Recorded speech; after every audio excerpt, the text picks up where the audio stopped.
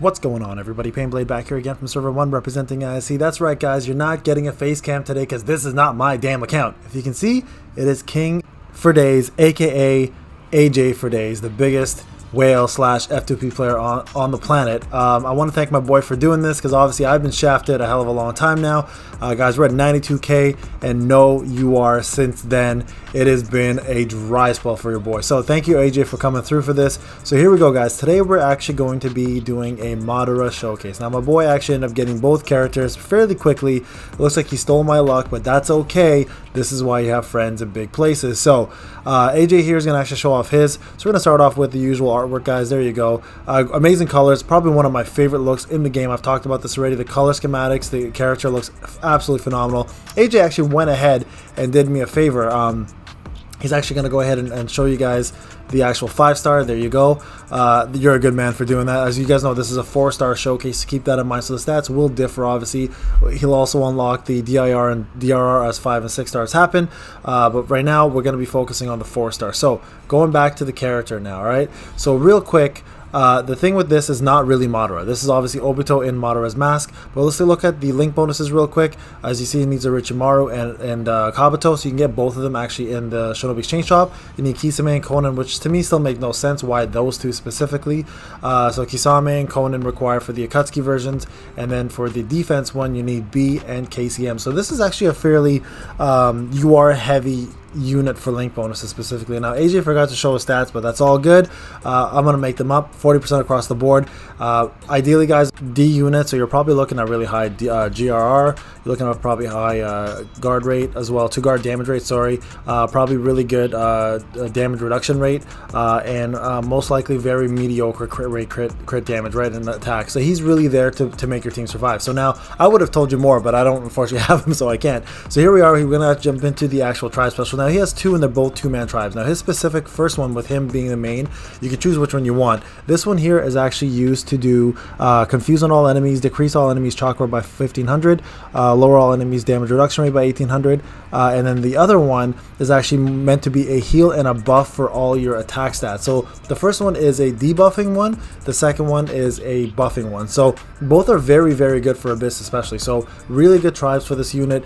So let's look at his skills now. Alright, so Kamui deals damage to all active enemies, chance to stun them, lowers target damage damage increase rate, and boosts all allies damage reduction rate by 3 turns.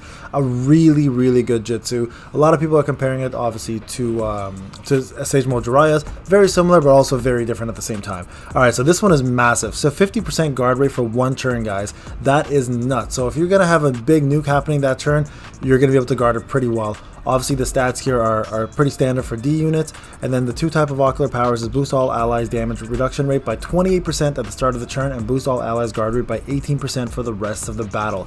That is pretty nuts, guys. That doesn't stack, unfortunately, that rest of the battle one. That happens only once, but 18% from the get-go is a lot, and the damage reduction rate is pretty massive. Now his LB2 boosts all allies damage reduction rate at the start of any turn after an ally has been defeated. Now this one does stack. Alright, so the more allies that die, the better he becomes as a tank. Now he is a bona fide OP unit in comparison to a lot of tanks out there, but he's very similar to Sage Mode Jiraiya in a lot of different ways. They provide different buffs, but they play the same role, right? So here you go. He has the same.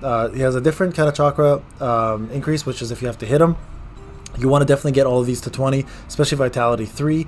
But the first one is every time you hit him, he gains chakra. It's different than SMJ's, obviously.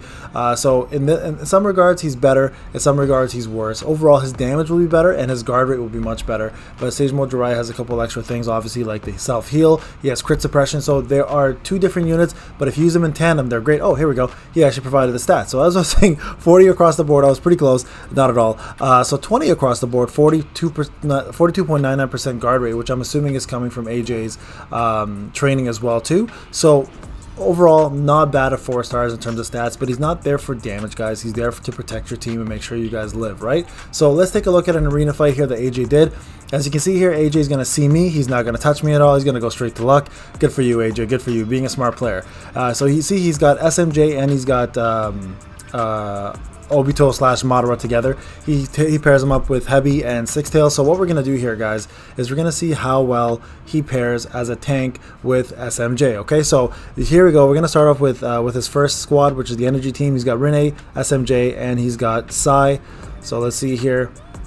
As again, you guys can tell, SMJ is here to do, so if SMJ did a skill 2 there, he would have actually protected everybody from crits, right? He does crit suppression, a really high percentage of it as well too, but in this case he didn't do it. Here I'm very surprised that AJ actually is running Sasori without Rinne on the same team. That's interesting. I guess his Sublime must be doing pretty good damage, but I'm shocked, to be quite honest. So here we go. Very, very tanky team on Luck's Spirit team. So here we go, guys. So this is where you're gonna see he doesn't have his Jutsu, so that's a problem in itself. So 3 turn, he's a 4 turn Jutsu character. There you go. He did a skill 2 now. Now watch. We're gonna watch what a skill 2 does. Obviously, it's gonna increase everyone's guard rate right there. You saw on the character's frames. But this is the next round is where I'm really curious to see how much protection. It also affects this right now too. So let's see if he actually guards Kakashi's damage. All right, that'll be a big test to see how much his guard rate does. There you go. That was guard. Man, he did almost no damage to him.